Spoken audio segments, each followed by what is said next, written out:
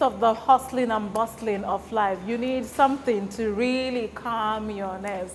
And that's why today on this episode of Not Your 9 to 5, we are featuring Sarah Mattar, who is a certified yoga teacher who left the banking industry to begin all of this experience of self-awareness and self-mastery and self-love in yoga. And she will be sharing her experiences with us on this episode.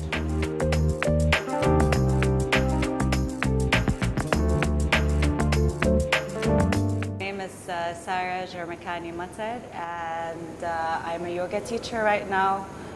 But before that, I graduated from university with a Bachelor in Banking and Finance. And I worked in a bank for 4 years. I then moved to a microfinance company for another 2 years, so that's 6 years. And then I ended up pursuing my yoga training and got certified, and now I'm a yoga teacher. I never felt fulfilled. I even started losing myself, and basically I think I was doing something just for the fact of graduating from university and having a job and making money, not thinking about myself at all. And in 2013, I started doing yoga. And when I started practicing yoga, I realized that I never knew how to breathe. So the fact that I started connecting with my breath made me connect more with myself. And I started realizing how disconnected I was from myself and how much I didn't love myself. So with yoga, I was able to pursue what I wanted in life, and that's doing something that I'm passionate about.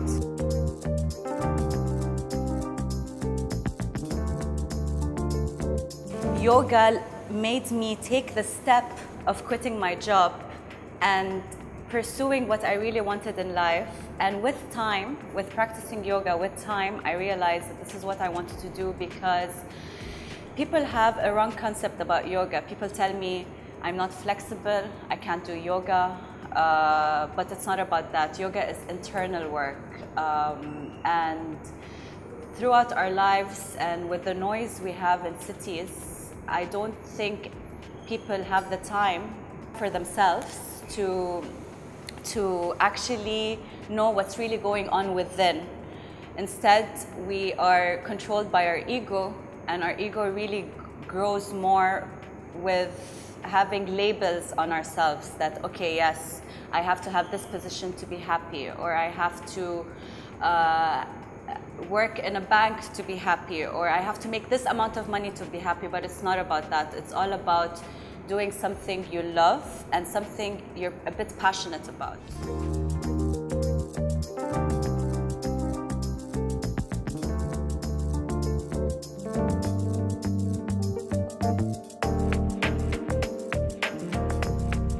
Yoga can be physical and yoga is mental. But the yoga that we do that's physical is the easiest form for you to grasp yoga or to have yoga in your life. Because usually people, for example, for me, in my case, I started yoga as a physical practice. And I continued because I realized that once you let go of your judgments and what you think about your body actually responds to you. So I started yoga, I couldn't touch my toes, and now I can touch the floor with years. You just have to be, yoga is love, yoga is patience, yoga is self-acceptance, yoga is letting go of your ego, it's self-awareness, it's like everything that you need to work on yourself within and people around you to make your life what you want.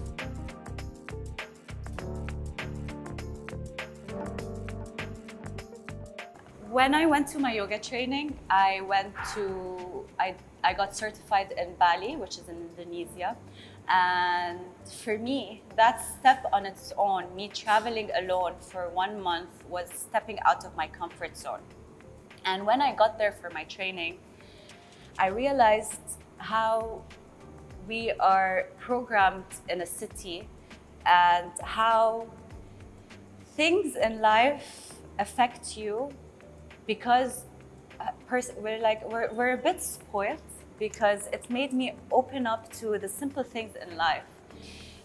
In the training, I was able to face a lot of conditioning that I used to have and let go of them. And I started realizing, when you have these conditioning and you say, okay, yes, I'm not happy because I didn't get my favorite t-shirt, or I'm not happy because I didn't go out to the best place, because this is the community we live in, this is how we're conditioned. But that's not true. You have to be happy inside to be happy with other people. You have to be kind with yourself. You have to be compassionate with yourself.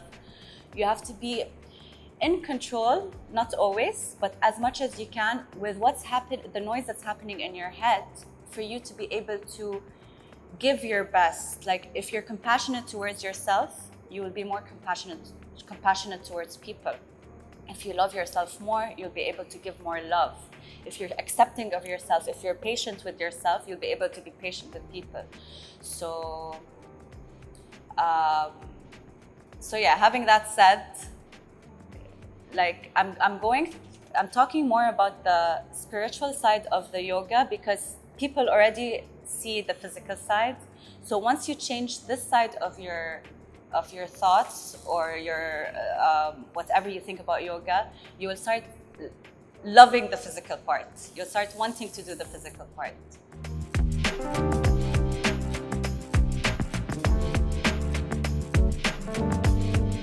My challenges with yoga is, do you know how people say, I don't know if you're familiar with it, but how people say that energy is actually transferable.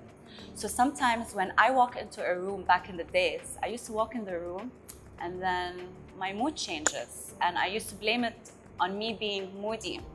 Of course, I'm not blaming other people about it, but really I started realizing with time how affected I am with the energies, how energies around me actually play a role on mood. Like, energy is really transferable. So one of my biggest challenge is, sometimes without me knowing, I finish a class and I'm a little bit unsure about myself, and I start judging myself.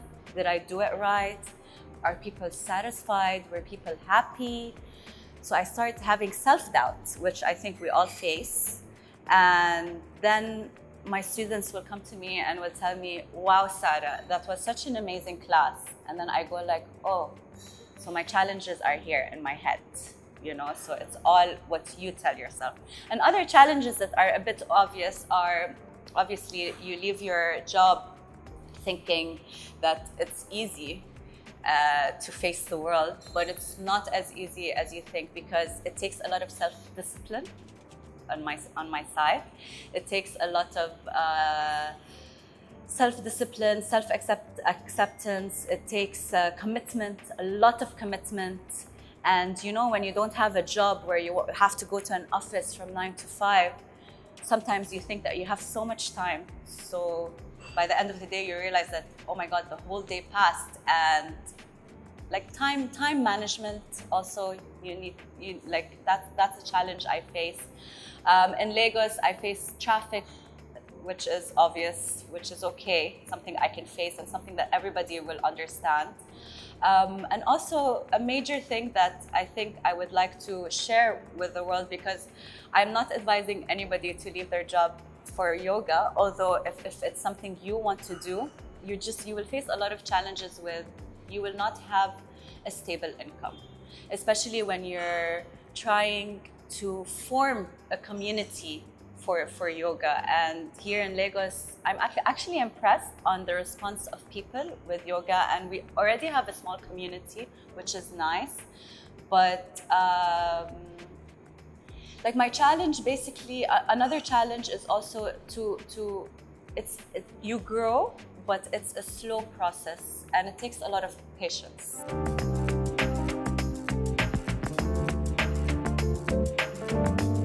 My favorite thing about yoga is the satisfaction I feel after giving a yoga class. So I don't know, remember when I was telling you about my challenges, for example, the traffic, the energy transferring and everything. With all that, it's just things outside noise. But once I get to my class and I finish my class and I see the smiles of my students and myself, that's just super satisfying. Like any doubt that I was having, am I doing the right thing in my life? Should I invest time into starting something new? Should I get a job and do yoga at the same time? Then I go to a class, I finish my class, I feel good. I look around me, I see my students satisfied, happy, thanking me. And they think that I'm the one, okay, yes, I am guiding them, but their effort, they don't see the effort they put into the class. Like we're all sharing this energy it's just so beautiful and just so satisfying.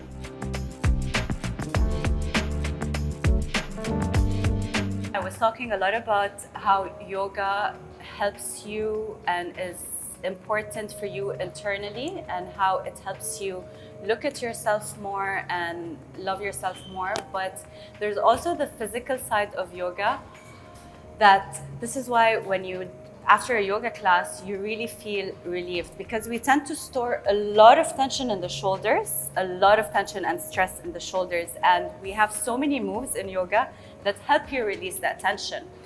So basically, we have this move that you can do if you really have a job where you sit in an office a lot on your laptop, on your computer. You need to release tension in the shoulders. You can basically just bend your elbow behind your back like that, grab that elbow and try to get the opening in your shoulder. So this helps you actually release any tension stored there. So you always have to balance. So if you do it with the left, you always have to do the right and hold it. And always remember, in yoga, you need to always connect to the breath. So it's movement plus breath. So you go to the movement and you breathe. And of course, if you're more flexible, you can always grab your hand. But everybody has options in yoga. This is the beauty of yoga. If you're a beginner, if you're intermediate, or if you're advanced, it doesn't matter. You always have to listen to your body. And the most important thing is not to compare yourself to others. So that's when your practice becomes a nice practice.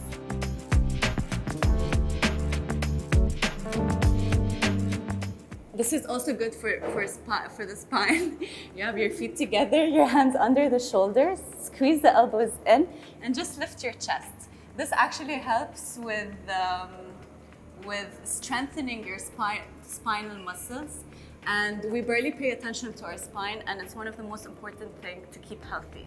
So I think every day before you sleep, or in the morning, or during your working hours, try to do this. Put your hands under the shoulders, squeeze your elbows in, and just try to lift the head. Eventually, with time, after doing it so many times, maybe you'll be able to lift higher too. This is another amazing move.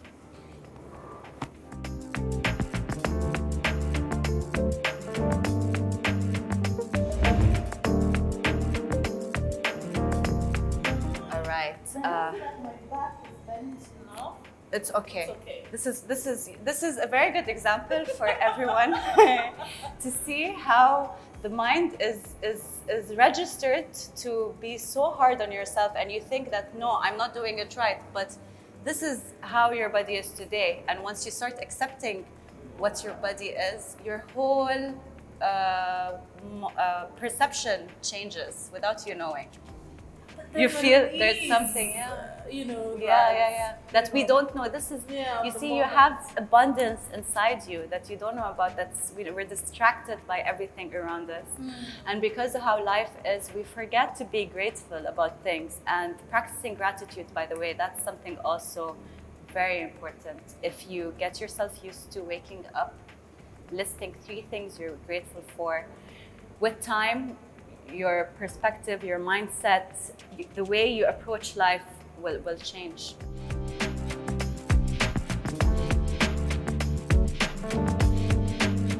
This is not your regular 9 to 5, but this is my life. And my name is Sarah Mattar. yoga teacher in Nigeria. And from yoga to baking, to meet Barbara, who left the world of engineering to become a baker. She tells us her story now.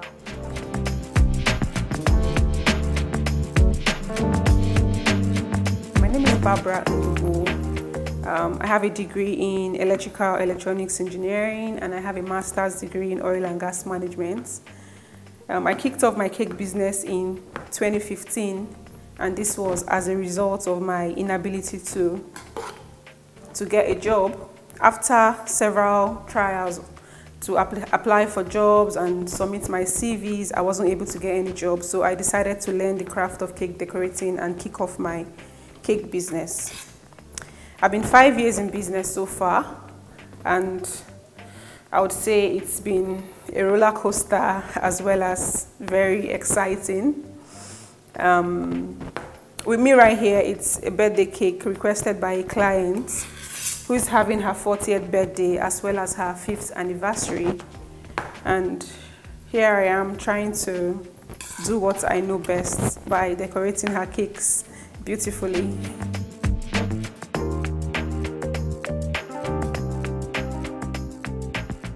What excites me most is the fact that I get paid for making cakes, to be honest. That's what excites me most when I get paid. However, I get excited when a client gives me the opportunity to express my art through cakes. Like maybe a customer calls me up and tells me, okay, I need this cake to be made for so and so day. I don't have a design in mind, so just please do what you can do to make my cake beautiful. So it excites me that the customers trust me enough to, create something beautiful for them. And then when I start decorating these cakes and designing, I get really excited as I go on with the job.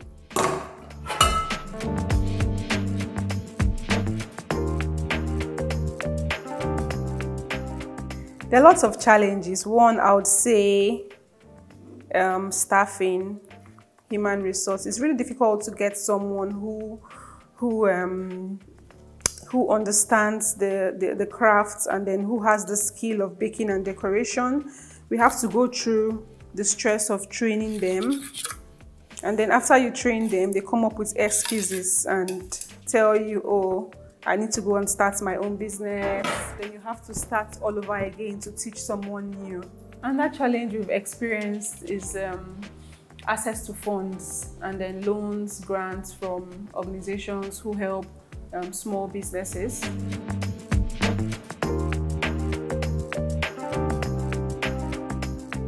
The pandemic really affected my business in the sense that events were put on hold and people were told to stop weddings, stop parties, bars were closed, shops, and these are our major customers, people that request for wedding cakes, birthday cakes. So we had a drop in sales. However, regardless of the drop in sales, there are some customers who still hosted home-based birthday parties with small number of guests. So they requested for smaller cakes. So what we did to address this issue was to get a product to fit what the customer wants, smaller cakes and smaller, other pastries.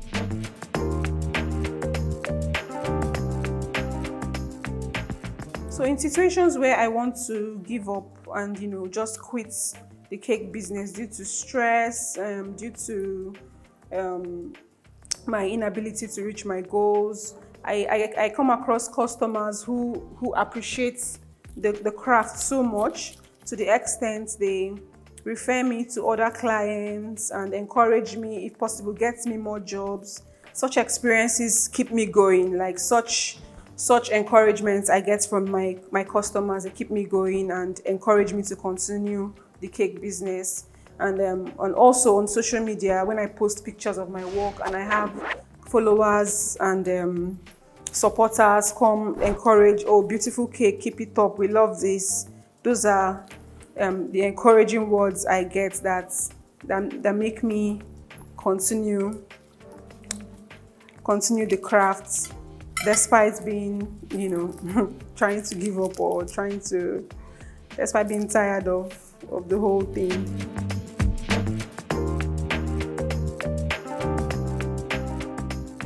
The fact that I am an employer of labor is actually very encouraging, because I've always had plans to empower people and to train. We are currently training some students on the craft of baking and decoration. So it gives me joy when I'm able to transfer knowledge to somebody, and then the person goes ahead and starts their own business. I will not leave this job to do a 9-to-5 job, because I enjoy the crafts. It's my passion. I mean, I earn money from the business is lucrative, so I don't think I'm going to leave this job anytime soon for a 9-to-5 job.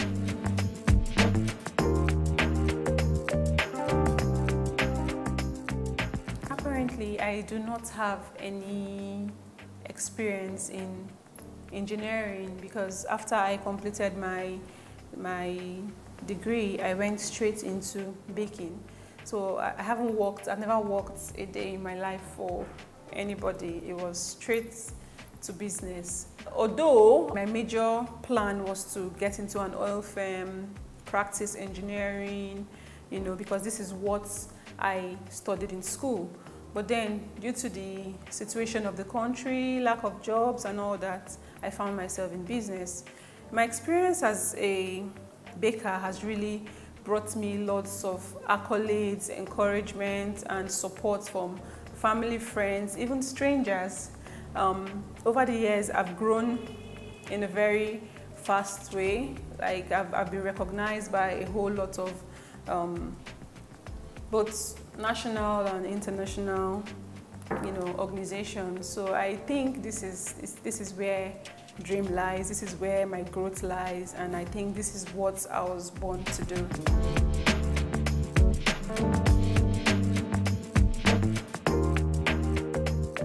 The most exciting moment for me is decorating. In situations where a customer says, "I want a house. Can you make a house cake? Or can you make a car cake? Can you make a bag cake?" It challenges me, and it's also exciting. At first, I have my little fears, like, okay, can I achieve this bag this customer wants? Can I achieve this car? But then it also challenges me and makes me, put in my best in order to realize what the customer wants. So this is really the exciting moment for me, because at that point, I'm focused on what I'm doing without distractions. I put in my best, pay attention to the smallest detail, just to achieve what I need to achieve.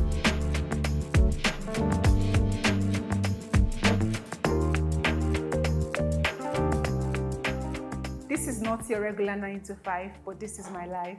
My name is Barbara Ndugbu.